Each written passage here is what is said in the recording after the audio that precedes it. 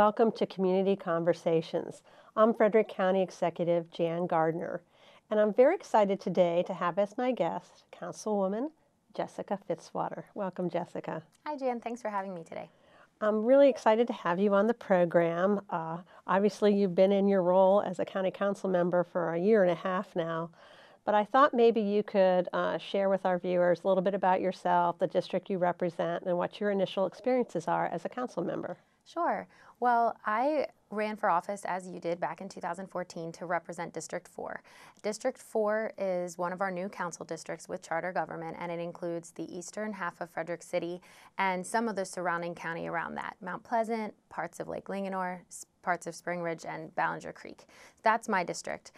So far on the council, I think we've made a lot of progress. As with any change in government, there are growing pains, and I think one of our biggest goals and challenges is to help set the stage for what charter government's going to look like. And I know that you've been working on that same thing as well. Yes. We spent a lot of time on working out our processes and procedures to make sure that we are communicating the best we can with the public and that the public knows what to expect when they come to our meetings, but also that they understand the difference between the legislative and the executive branches and who to go to for what and what types of things actually do come before the council. And it's still new for all of us as well as the public, and I think it's something that we'll continue to work on throughout our terms.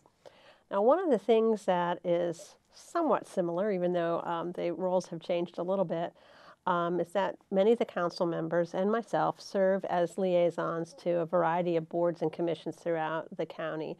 And I know you serve in that role on several boards and commissions, and most of us picked some areas that we were interested in. And so do you want to talk about your role on boards and commissions? Sure. We had the opportunity to sort of pick the ones we thought might be a good fit for us, and we all sent those to you way back when we first started.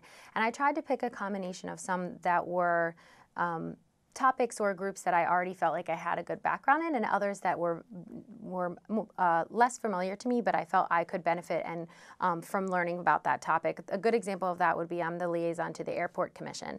The airport is in my district, and although it is the municipal airport, it has a huge impact on the county as a whole, but it certainly was an area that I wasn't really familiar with. So it's been very interesting to learn about the economic impact that the airport has and some of the challenges and also opportunities that they have coming up. So that's been a really great experience.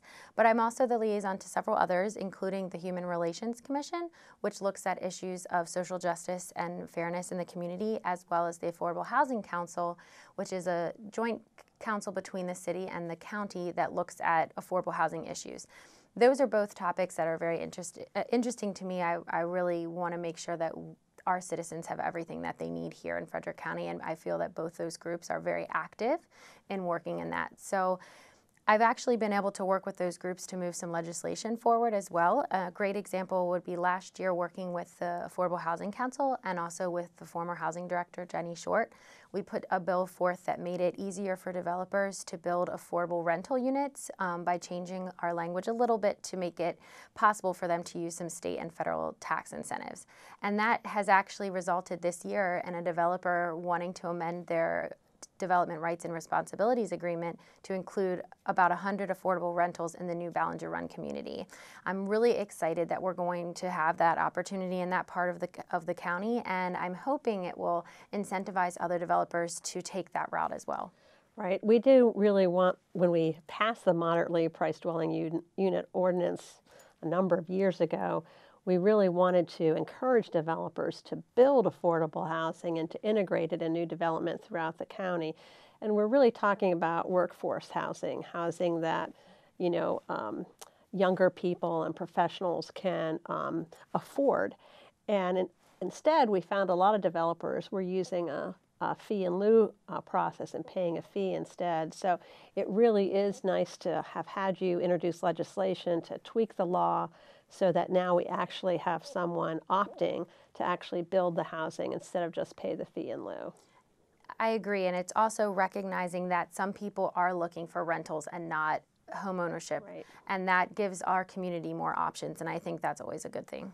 I think that's a good thing too. So now I also know you've been on the Human Relations Commission, and you recently brought forth a panel presentation on human trafficking. Do you want to speak to that a little bit? Sure. This is an issue that unfortunately is one of the most underreported crimes, and it's one of the most misunderstood crimes as well, because victims of human trafficking often are coerced, and they may not even recognize that they're in a trafficking situation, or they're unable or afraid to come forth because the captor, the person who's leading the human trafficking ring, is holding on to identification papers or holding on to any financial information or even their pay, and so they're really stuck in a tough situation. So something that the state is actually working on, because the state a couple of years ago put together a state task force on human trafficking, is helping local officials both in public health and public safety to be able to identify victims, so that if somebody, say, shows up in the emergency room or shows up at the police station, that our first responders know what types of questions to ask to help identify these victims so that we can prosecute those who are involved. The panel that I brought forth was really, I felt, had the perspectives of a lot of the different pieces of the puzzle. We had law enforcement, we had somebody, one of our forensic nurses from the hospital, we also had representatives from our Commission for Women and the Human Relations Commission, which have taken up this topic over the last few years.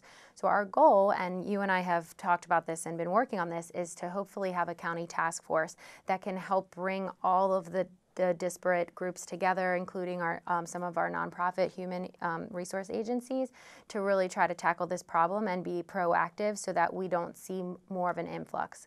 Unfortunately, Frederick's location with I-70, 270, 81, 95, we're in a location where we could really start to see this become more prevalent than it already is. And so our goal is to bring all those people to the table and see if we can come up with some community protocols and some community solutions. Well, I appreciate that. I thought your panel was very informative. It's a great way to increase awareness of the topic, because a lot of people may not even know about it or know that it's something that is happening here. And then, you know, a task force would bring together a way of identifying recommendations as to what we should do first, because sometimes when we have a complex issue like this, it's hard to decide how the best way is to approach it. Absolutely. The goal is that this would be a working group, but they would have a deadline, and they would come forth with sort of, here are your 1, 2, 3, here are action steps that we want to see the community move forward with, and who should be in charge. So they'll make recommendations that would perhaps go to law enforcement, or recommendations that would go to the hospital, or recommendations that would go to, say, some of our citizen services departments, depending on what it seems like the best practices are. Very good. So any other thoughts on legislative issues that may be coming forward sometime soon or that are out there? I would just really encourage the public to get in touch with us, whether you know that there's a bill or a topic coming forward that you have an opinion on, or if there's something that you think we should be looking at that we're not. We are going to do our jobs much better if we hear from the public. A good example of that would be something that you and the council has been working on, the topic of solar farms. It's a complex issue, and there are a lot of opinions on all sides about, should we allow large commercial solar farms? Should we just do more of a personal solar use in agricultural land? And the council had a lot of questions, and we weren't kind of coming to agreement on which way to move forward. And so we had a public hearing just on the topic generally to gather more feedback, and also encourage people to send us written comments if they wanted. And the more information that we can get and the more sides that we can hear from, I think ultimately the legislation will be better for it. Rather than putting something out there and introducing it formally and then having to go back amend it or pulling it because it's not quite right, we can try to craft it the best that it can be first by hearing from more people. And I hope that the council will continue to move forward in that way with legislation. I think with some of these new issues that are out there and complicated issues, it is kind of important to hear from all the stakeholders up front. It is an iterative process, and it's hard to know where to land. Now, I will say issues like solar, every county in Maryland is struggling with it because it's new to everybody. And it's not much different than what we did years ago when we had cell towers, because cell phones were new. They don't seem new anymore, but they were new at one point in time. And so we're all trying to figure out how to strike the best balance for our communities. And that's what local zoning and local legislation is all about. If we have time, I would want to mention one more thing is one of the things that has been a challenge, I think, for us and the public with this transition is something I mentioned earlier, like who to go to for what. We get a lot of emails and calls, as does your office, with constituent concerns. It could be, you know, there's a big pothole on my street, or my recycling wasn't picked up on time, or things like that. And we're really happy to help citizens with those questions. But ultimately, we're always passing their concerns over to your branch because you're overseeing all of our county departments. So I would just encourage citizens to always feel comfortable reaching out to us, but to know that they can also reach out directly to that department, those staff members, because they're going to be the ones that their feet are on the ground every day dealing with these issues, and they'll be able to get answers very quickly. So we are doing our best on the council side to make sure that we answer those questions, but it's one of those things that with the changeover, I think people to know that we really try to deal with legislative issues, obviously the budget, but not those day-to-day constituent concerns. We're not the fastest way to help solve those problems since we are the legislative branch. Well, I appreciate you bringing that up. The administrative branch, which is the executive branch, really does handle the day-to-day functions of the county. So if people have a sign missing or a pothole or the recycling bin or some other service kind of question, really they do need to go to the administrative side. And it is easiest if they go directly to the agency.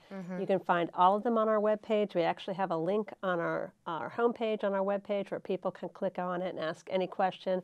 And we do try to respond to those within, or at least acknowledge them within 24 hours so that people can get what they need. I think they can come to us as elected officials when maybe they don't get a response that they find satisfactory or they don't get a response. So we do try to take care of people. That's what constituent service is all about. But if it's a legislative issue, people should go to their council. Absolutely. And make sure that their council member can solve a problem through legislation, because some problems are solved through legislation. And we've certainly seen already a few legislative issues come up where people have needed a zoning change to be allowed to do something that maybe wasn't anticipated in the zoning ordinance in the past. So if people want to contact you, how can they get a hold of you? So the best way is really via email, because our staff and myself, we check email daily. Phone calls is obviously fine as well, but my email address is jfitzwater@frederickcountymd.gov, and that's the best way to make sure that we can get a response back to you, depending on what your question or your issue is. And I'll also mention, just today I was over at Country Meadows talking to some of the residents about charter and about some of the things that council has done, and I try to have coffee chats or get out into organizations when I can. So if there's any organization that would like to have me come visit just to ask questions or just to chat, I'm always open to that too.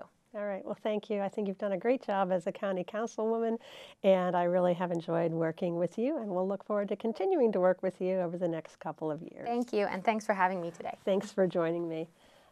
Thank you for viewing Community Conversations today and learning a little bit more about Councilmember Jessica Fitzwater. She does represent District 4, which is the east side of the city of Frederick and some of the surrounding areas in the county. So feel free to contact her if you have a legislative issue or an event in that part of the county. Thank you for joining us.